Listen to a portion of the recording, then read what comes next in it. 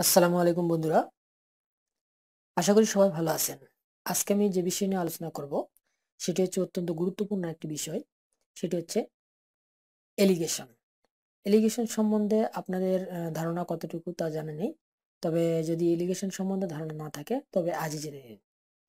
তো এলিগেশন সম্বন্ধে আমি প্রথমেই বলবো যে এলিগেশন এমন একটা মেথড, যে মেথডের দ্বারা আমরা পাটিগণিতের অনেক অঙ্ক সহজেই করে ফেলতে পারি। তো এলিগেশন প্রসেসটা যদি জানতে পারেন তাহলে আপনারা খুবই খুশি হবেন। তবে দেখুন, আমি এলিগেশন প্রসেসটা কিভাবে বোঝানোর চেষ্টা করি। তো আমি এখানে ফার্স্টেই একটা অঙ্ক লিখেছি। সেটি হচ্ছে, কোনো কোম্পানির সব কর্মচারীর গড় বেতন 150 টাকা, 25 জন অফিসারের গড় বেতন 500 টাকা ও অন্য কর্মীদের গড় বেতন 100 টাকা হলে ওই কোম্পানিতে কর্মীদের সংখ্যা কত? তো দেখতেই পারতেছেন অঙ্কটা হচ্ছে অনেক বড় একটা অঙ্ক। তো এরকম আরো অনেক অনেক অঙ্ক আছে যেগুলো গড়ের অঙ্ক, কিন্তু অনেক বড় অঙ্ক। আমাদের এই অঙ্কটি আসছে হচ্ছে কম্বাইন্ড পাঁচ ব্যাংকের, এবং এছাড়াও আমাদের হচ্ছে বিভিন্ন বড় বড় ব্যাংক যেমন বাংলাদেশ ব্যাংক, সোনালী ব্যাংক, অগ্রণী ব্যাংক, বিভিন্ন ব্যাংকে এই অঙ্কগুলো বারবার এসেছে।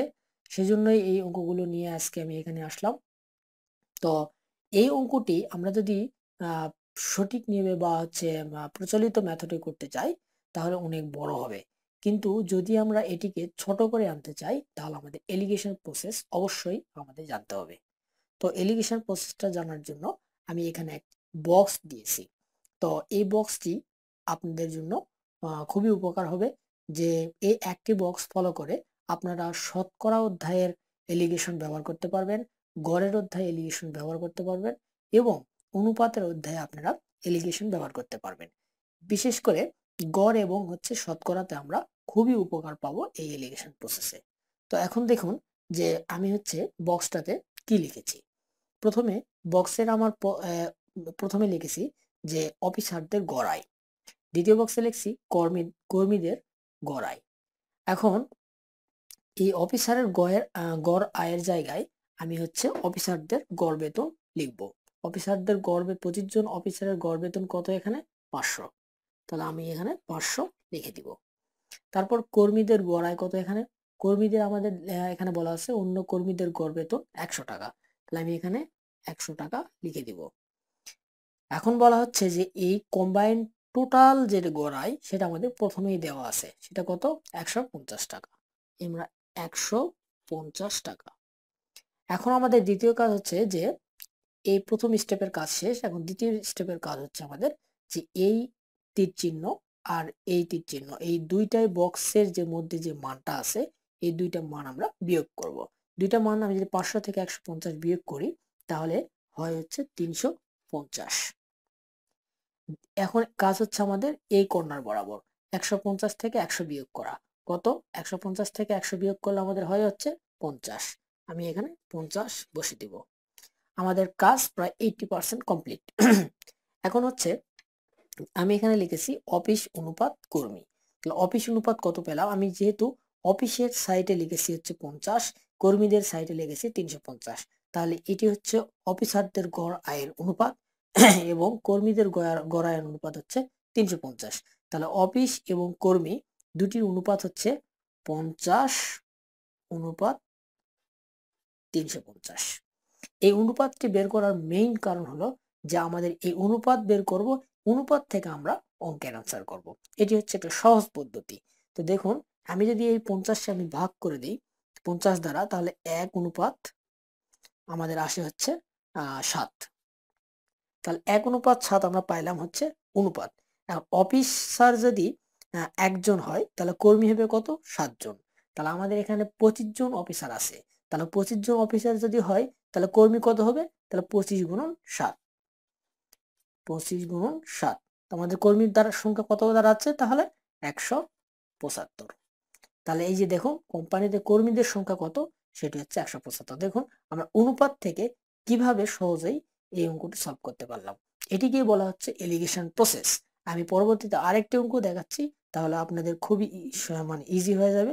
আপনারা শেষ পর্যন্ত থাকুন এই ভিডিওতে।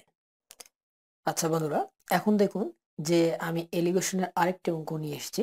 তো এলিগেশনের আরেকটা অঙ্কতে আমি লিখেছি যে একটি স্কুলে মোট 60 জন ছাত্রছাত্রী এবং পরীক্ষায় গড়ে 43 নম্বর পায়।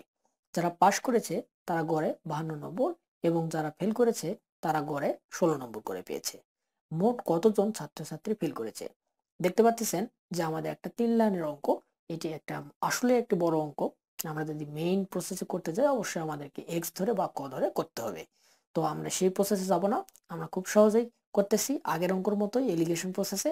তো এই বক্সটি আমার খুব একটা সুন্দর হয়নি, আপনারা সুন্দর করে গোছায় নেবেন। তো দেখুন যে আমি আগের মতোই বক্স করেছি। এখানে পাশকৃতদের গড় নম্বর, ফেলকৃতদের গড় নম্বর। অঙ্কতে দুইটা কন্ডিশন আছে। আগের অঙ্কতে ছিল হচ্ছে অফিসার এবং কর্মী, দুইটি কন্ডিশন, এবং এই অঙ্কতেও আমাদের দুইটি কন্ডিশন আছে, একটা হচ্ছে পাশকৃত আর একটি ফেলকৃত। তাহলে পাশকৃতদের গড় নম্বর এবং ফেলকৃতদের গড় নম্বর, তাহলে পাশকৃতর গড় নম্বরের জায়গায় আমি দিব হচ্ছে পাশকৃতদের গড় নম্বর। অঙ্কতে কত দেওয়া আছে? দেওয়া আছে হচ্ছে আমাদের 52। ফেলকৃতদের গড় নম্বর কত দেওয়া আছে? 16। অঙ্কটা ভালো করে পড়ে নেবেন।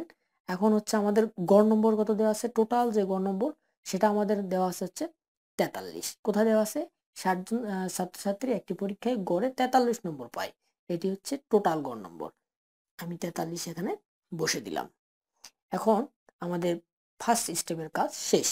দ্বিতীয় স্টেপে একটি কথা আমি স্কিপ করেছিলাম গত অঙ্কতে, সেটি হচ্ছে যে 52 এবং 43। আমি আপনারা হয়তো বা এলিগেশন প্রসেস করার সময় একটু সন্দেহের মধ্যে পড়তে পারেন যে কোনটি থেকে কোনটি বিয়োগ করবেন, 43 থেকে করব নাকি 52 থেকে করব। এটি চিন্তার কোনো কারণ নেই। আপনারা বড় সংখ্যা থেকে ছোট সংখ্যা বিয়োগ করবেন। সেটি এখানেই থাকুক বা এখানেই থাকুক, যেখানেই থাকুক আপনারা বড় সংখ্যা থেকে ছোট সংখ্যা বিয়োগ করবেন, যেটাকে বলা হচ্ছে ডিফারেন্স। আচ্ছা, এখন আমরা আমাদের কাজ হচ্ছে যে 52 এর থেকে আমাদের 43 বিয়োগ করা। 52 থেকে 43 বিয়োগ করলে কত হচ্ছে আমাদের? 9। আর দ্বিতীয় কাজ হচ্ছে 43 থেকে 16 বিয়োগ করা, তাহলে কত হবে? 27। আমাদের কাজ শেষ। এখন আমরা অনুপাত বের করব। আগেও বলেছি, এখানেও বলছি, আমি এলিগেশন প্রসেসটাই হচ্ছে আমাদের অনুপাত থেকে অঙ্ক সমাধান করা।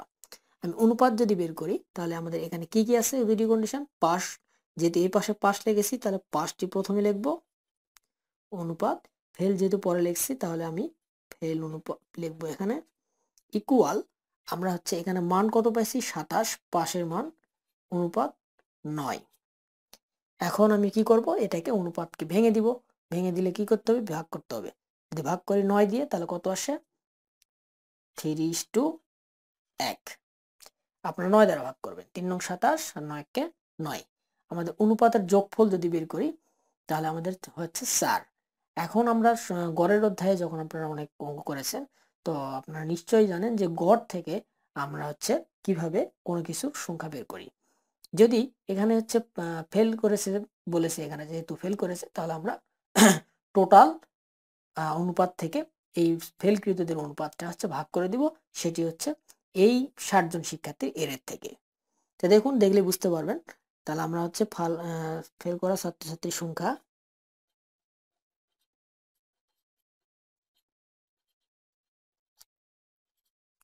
ছাত্রছাত্রীর সংখ্যা হচ্ছে আমাদের টোটাল স্টুডেন্ট আছে কত? হচ্ছে 60 জন। তাহলে 60 এর আমাদের প্রসেসটা কি? যে যেটা বলেছে ফেল করা বলেছে, তাহলে আমাদের ফেল করা নিয়ে কাজ করতে হবে। তাহলে ফেল করা থাকবে উপরে এবং টোটাল অনুপাতের যোগফল হচ্ছে 4। এটাকে যদি আমরা করি তাহলে কত আসে আমাদের অ্যান্সার? 15। তাহলে আমাদের মোট কতজন ছাত্রছাত্রী ফেল করেছে? 15 জন ছাত্রছাত্রী ফেল করেছে। যদি বলতো যে কতজন ছাত্রছাত্রী পাশ করেছে তাহলে আমরা কি করতাম? যে মোট ছাত্রছাত্রী পাশ করা ছাত্রছাত্রীর সংখ্যা 60 এর 3/4। যেটা বলবে সেটা উপরে থাকবে এবং নিচে থাকবে হচ্ছে টোটাল, আর যেটা হচ্ছে টোটাল ছাত্রছাত্রীর সংখ্যা সেটার সাথে গুণ করে দিবেন, তাহলে আপনার অ্যান্সার বের হয়ে যাবে। তো এইভাবে আপনারা বিভিন্ন অঙ্ক করতে পারেন শুধুমাত্র এলিগেশন প্রসেস বুদ্ধি খাটায়। তো আশা করি আপনাদের এই আজকের টপিকটা অত্যধিক ভালো লেগেছে। তো যদি ভালো লেগে থাকে আমাদের কমেন্ট বক্সে জানান, এবং কোনো বিষয়ে প্রবলেম থাকলে আমাদেরকে জানান, আমাদেরকে ইমেল করেন। আমাদের ডেসক্রিপশন বক্সে ইমেল দেওয়া থাকবে।